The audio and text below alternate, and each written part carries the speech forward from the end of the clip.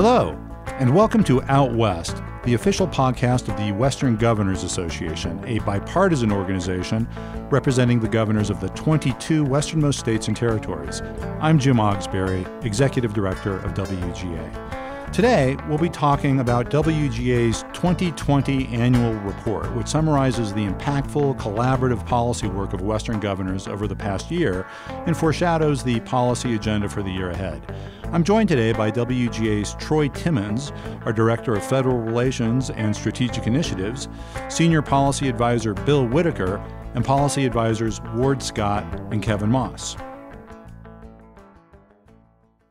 WGA addresses a variety of policy issues and challenges over the course of a year, but improving the state-federal relationship is always among the highest priorities of Western governors. States are not stakeholders.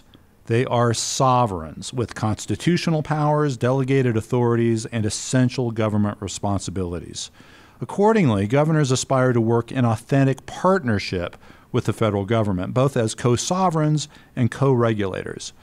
One mechanism that the governors have used to promote a better state-federal relationship is a memorandum of understanding that WGA entered with the U.S. Department of Agriculture in 2018.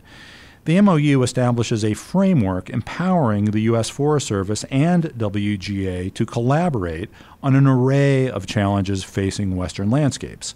I'm joined now by Troy Timmons, WGA's Director of Strategic Initiatives. Troy, what are some of the governor's goals for the MOU and shared stewardship?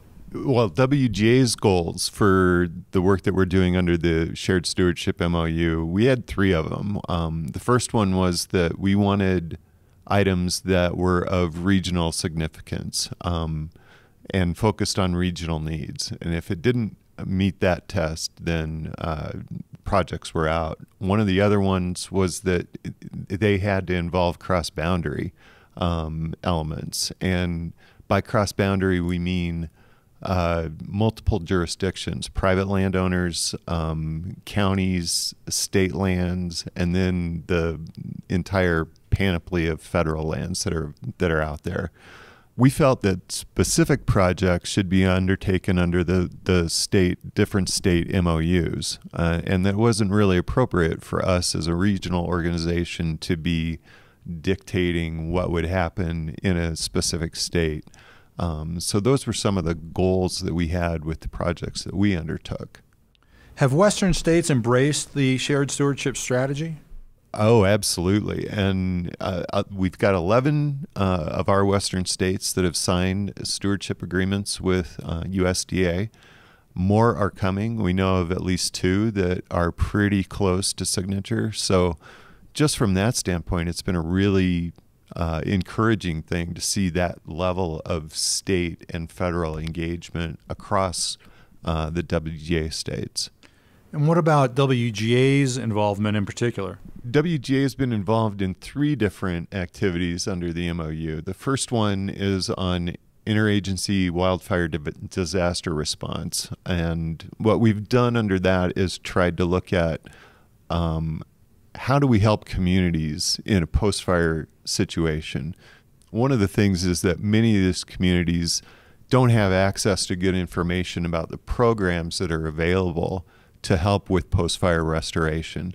And so that activity is trying to establish a framework for local communities, state and states, and the federal government to be able to cooperate more effectively on post-fire response. One of the really encouraging elements of that work has been that we've engaged not only USDA that we have the MOU with, but an entire spectrum of federal agencies, land managers, agencies that handle disaster response, and the scientific research that goes into those restoration projects. So we've been able to utilize that MOU to get at not just the agency that we have that relation or the MOU with, but an entire range of federal agencies. So it's been a really positive experience. Thanks, Troy. Clearly, the MOU has been an engine of significant policy work at WGA. Now I'd like WGA Senior Policy Advisor Bill Whitacre to join the conversation. Bill, you've worked on two efforts as part of the Shared Stewardship MOU, one on vegetation management, another on invasive species. Can you explain WGA's work on vegetation management?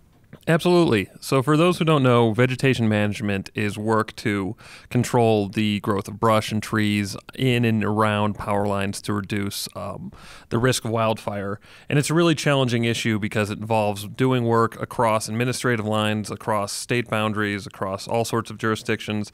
And it's exactly the type of issue that WGA is suited to address. So our work on this started about a year and a half ago, then during a time when there were a lot of really high-profile fires that were started by power lines in California, and then vice versa, a lot of power lines that were impacted by wildfire.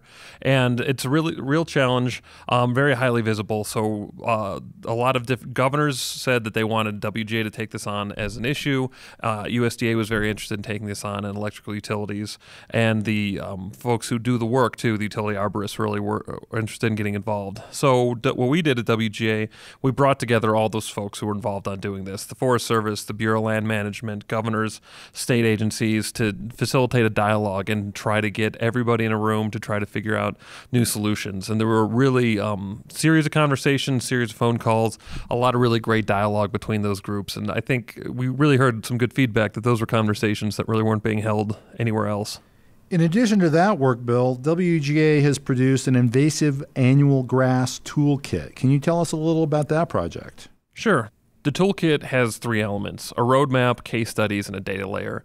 The roadmap is a new conceptual model for invasive annual grass management in the West that builds on existing proven invasive species management practices, where you identify core areas of where the rangeland is still relatively intact and not as impacted by cheatgrass. You focus effort on those, and you really defend those areas through a method called early detection and rapid response, and then you grow those areas and you work out to expand the edges. That's been in practice for a long time in various smaller areas, but this is the first time there's ever really been a regional focus on this. There's also case studies of where those principles have worked, both for widely distributed species like cheatgrass, an example in Idaho, and then for more narrowly distributed species like Venedata and Medusa head in Wyoming. And then third, there's a brand new data layer that knits together a lot of the existing publicly available data layers that are already out there. There's been a lot of great work done by the Natural Resource Conservation Service, the Bureau of Land Management, and the U.S. Geological Survey, and with states as well, to try to come together and identify where cheatgrass and invasive annual grasses are most prevalent, but in the West. But one of the issues is that there were 3 or 4 maps. So if you're out there trying to manage lands in the West, you don't know which version of the map to work on. So what we did is we brought together the folks who manage those data layers and knitted together, for the first time ever, a common data layer for invasive annual grass management in the West. And so what it is, it's an online platform, and it's a tool where it's at a 30-meter resolution, a brand new snapshot of where there is and there isn't invasive, heavily invaded areas in the West. And if you're a land manager, this is extremely useful because now everybody in the West is working off of the same layer. So when you're trying to find projects across state lines, across outside of your county, trying to find your neighbors to work with on a project, everybody is using the same data layer, and that's extremely valuable. How will the new toolkit change how invasive species are managed in the West? So as I mentioned, the concepts in the roadmap aren't new. It's just the first time that these have really been adopted or looked at from a regional perspective. The concept of focusing your efforts on the areas that are pristine, people have been doing that at different points across the West for a long time. What's really different is the leadership that governors have shown and trying to encourage people to apply these concepts in their own way. And so getting local managers to look at this tool, these concepts, and look at where they're doing work on their lands, where their neighbors are doing work. We're looking at using the data layer to find where there's opportunities for new cross-boundary collaborative work. And I really think that's where it's going to be most useful, is allowing land managers to identify places that they can work across the fence, across jurisdictional lines, and find new projects and that they weren't able to do otherwise. Thanks, Bill. Of course, the MOU projects represent just a fraction of WGA's multifaceted policy work. The Working Lands Roundtable is a platform WGA uses to pursue the governor's priorities related to natural resources in the West. In addition to executing the Shared Stewardship MOU, the Roundtable is focused on regional issues such as forest and rangeland management, water, and invasive species, to name just a few. I'd like to engage WGA Policy Advisor Ward Scott to discuss the governor's policy efforts related to water. Ward, the Army Corps of Engineers recently announced that it has withdrawn its proposed surplus water rule. Can you discuss that issue and WGA's involvement? Sure, Jim. As you know, Western governors have long been dedicated to preserving state sovereign authority to manage, allocate, and protect their water resources. The Corps' proposed surplus water rule was developed without adequate state consultation and ran afoul of Congress's directives that the Corps operate its reservoirs in deference to states' water laws and systems of allocation. As it was proposed, the rule would have significantly interfered with state-approved water users' access to waters stored in Corps reservoirs, which in some western states, such as North and South Dakota along the Missouri River, comprise a substantial percentage of available surface waters. In addition to its own substantial outreach over the last 3 years, WGA has assembled a coalition of state associations, including the Conference of Western Attorneys General and the Western States Water Council, to successfully advocate for the rule's withdrawal earlier this year.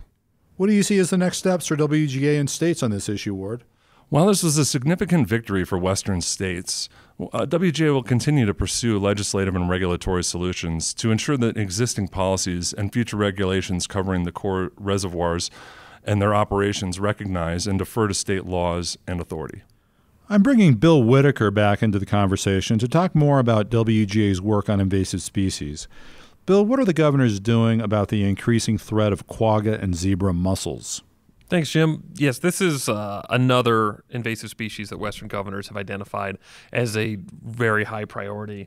Quagga and zebra mussels are a huge threat to Western waterways. They impact hydropower, they impact irrigation, native species recreation, you name it, on water bodies and rivers in the West. And they're extremely hard to control. Once they're established in a water body, they're basically impossible to remove, and they move very easily across watercraft, from recreational watercraft or of any kind, from one waterway to another. So it takes a tremendous amount of work and coordination from state and federal agencies and local groups across the West to set up decontamination and inspection and decontamination spots for the watercraft to prevent the movement of the mussels, and that takes a lot of work. That takes a lot of deliberate coordination and collaboration across state lines.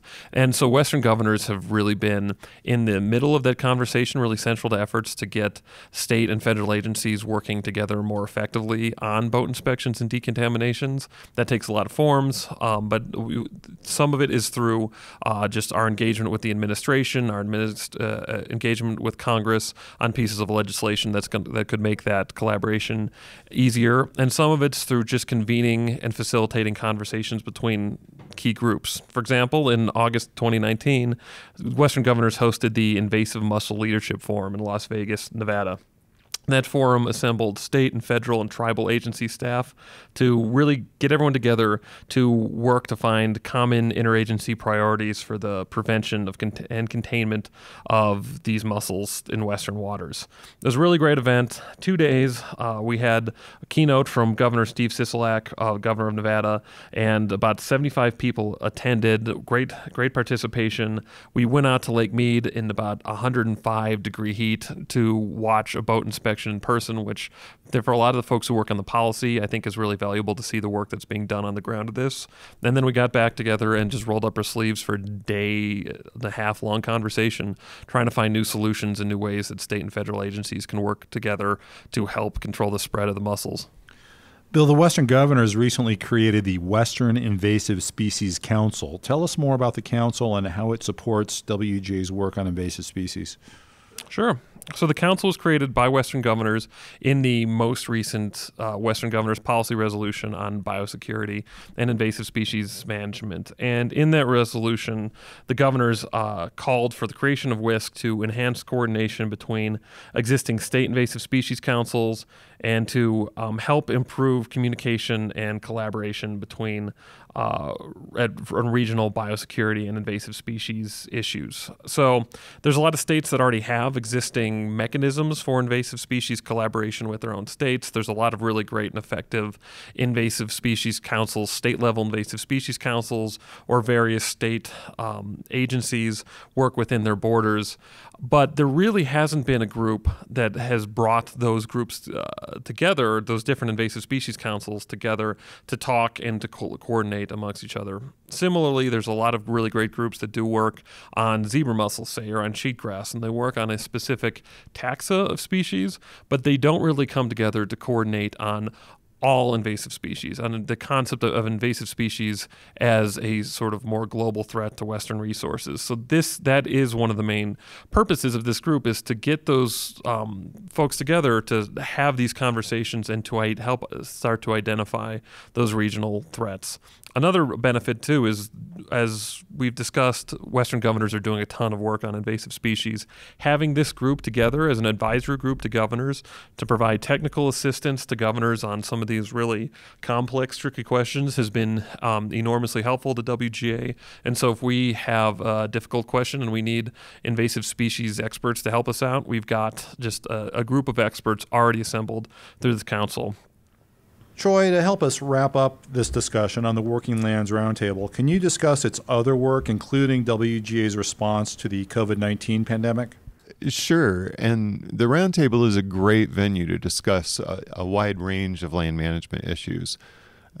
For example, we looked at the effect that COVID-19 has had on natural resource management. We looked at the effect that it's had on wildfire response, and that's a huge issue in Western states. And not only are those land management agencies trying to address the wildfires that we've seen throughout the West, but also trying to address COVID-19 and the outbreaks that they've had with firefighters. And that's one of the things that we've been able to use the Roundtable to examine. And WGA has done a couple of different webinars on those subjects. We've used the Roundtable to look at how changes to NEPA might affect resource management across Western states. And it's important. Healthy communities create healthy ecosystems, and local funding, programs like PILT and SRS, are a critical resource for those local communities. And especially as COVID-19 effects roll through our state and local economies, those resources are even more critical to ensuring that they can be deployed effectively across landscapes. That's a diverse body of work. Yes, it is, and it builds on several previous WGA initiatives. And we've done initiatives on drought, on species conservation, forest and rangeland management, biosecurity and invasives, and all of those different initiatives feed into the work that the Roundtable is doing. It also brings together a wide variety of different land management experts, the actual land managers, wildlife specialists, private landowners, non-governmental organizations. And what the Roundtable allows us to do is take all of that specialized knowledge and have those experts look at some of the broader land management challenges that we face throughout the West. That broader perspective you mentioned, Troy, is an important consideration. Governors really do have to balance multiple objectives, don't they? Exactly. They're looking at wildlife diversity and wildfire management in invasive species and local economies. It's a lot to take in. And the Roundtable hopefully provides good insights and tools to help governors make those difficult decisions that they have on different management challenges across the western states. Now we're joined by Policy Advisor Kevin Moss to discuss broadband connectivity, an issue that has gained tremendous currency because of a spike in remote work and distance learning caused by the COVID-19 pandemic. Kevin, some people might assume that high-speed internet is ubiquitous nationwide, but in many Western communities, that's just not the case. Can you explain some of the factors that limit broadband access? Sure. Thanks, Jim. I think the main thing to note is just the fact that building broadband networks is incredibly expensive, whether you're laying miles and miles of fiber to a rural community or constructing wireless antennas. Those things aren't cheap, and that is really the main reason that a lot of rural communities in the West lack broadband infrastructure. And another important aspect to consider is the fact that private industry, whether it's a big broadband provider or someone else, is going to be financing that infrastructure, and so they need to see that they're going to have a good return on their investment in terms of the number of consumers that they have in a potential service territory. So that cost factor is really the main limiting issue in terms of broadband access in the West. So if this issue is really about private capital financing, what role do governors, states, and federal agencies play? So federal agencies are a really important entity in the broadband deployment sphere. And so the FCC is responsible for mapping broadband coverage at a national level. And so that's obviously incredibly important in terms of, influencing federal investment. We need to know where broadband is and isn't in order to deploy public dollars effectively. And I think a big priority for Western governors as well is making sure that broadband programs are designed in a way that works and makes sense in the rural West. Governors want to be using federal dollars in a way that is, targeting the most unserved or highly underserved areas in the country. We want those public dollars to be going to places where there's really no market reason for private broadband deployment. And we think that's the best way to get connectivity out to the rural West. And then I think a few more niche issues is just that governors see a lot of potential in leveraging what are known as community anchor institutions. And so those are hospitals, schools, libraries, those sorts of core community institutions that are likely to already have broadband internet access. And we think there are some creative ways that federal programs can leverage those existing anchor institutions to essentially spur connectivity into the surrounding area. So that's a strategy that we endorse pretty highly in our new policy resolution. Where do tribal communities fit into this effort? In terms of tribal communities, they're a really important aspect of the broadband puzzle to consider. Essentially in the West, any tribal community is likely to have an even harder time getting broadband access than a rural community. They're likely to be have more distance from physical broadband infrastructure, just be more disconnected, have less existing infrastructure to build off of. And so that's why Western governors are such staunch advocates for connecting tribal communities, and why in our recently passed broadband connectivity resolution, why they've made that such a priority in terms of supporting those communities and making sure that federal programs are directing funds to tribal areas. What role does cybersecurity play in WGA's work on broadband connectivity? Sure. So cybersecurity is a really important factor to consider in the whole, broadband ecosystem. Obviously, as you get more devices and areas connected to the internet, there's going to be more opportunities for a bad actor to infiltrate a network. And so as we've been building out our broadband policy, we've also been thinking about cybersecurity. And I think a really important example is just the number of cyber attacks that have occurred since the COVID-19 pandemic started, as a lot of schools and libraries and places of work, tried to increase their digital offerings. They've been the target of a lot more cyber attacks. And so folks have probably heard in the news about healthcare facilities or educational institutions suffering from those attacks. And so that's certainly an issue that's really important to Western governors. How do you see WGA working on cybersecurity in the future? Sure. So one model that we're really interested in is a concept that's coming out of North Dakota. They have a really robust cyber defense strategy across their state. And so they've sort of hypothesized that there are some opportunities in terms of regional state-to-state coordination for cyber attacks and defending against them. So if one state were to suffer a serious cyber attack, that you could essentially deputize employees from another state to help deal with that attack. And so that way states are stronger together by entering into these sort of collaborative multi-state cyber defense agreements. So that's a concept that we're going to be exploring with the CIOs of Western states, and we're excited to carry that concept forward. Thanks, Kevin. Western governors are making a big difference and having a positive and demonstrable impact on life in the West. Today's discussion doesn't even come close to covering all of the policy issues addressed in WGA's 2020 annual report, nor does it touch on the Reimagining the Rural West initiative, the central policy effort of WGA's immediate past chair, North Dakota Governor Doug Burgum. However, you can find downloadable copies of the annual and initiative reports, as well as all of WGA's policy resolutions on our website at westgov.org. Thanks for listening to this episode of Out West, presented by the Western Governors Association.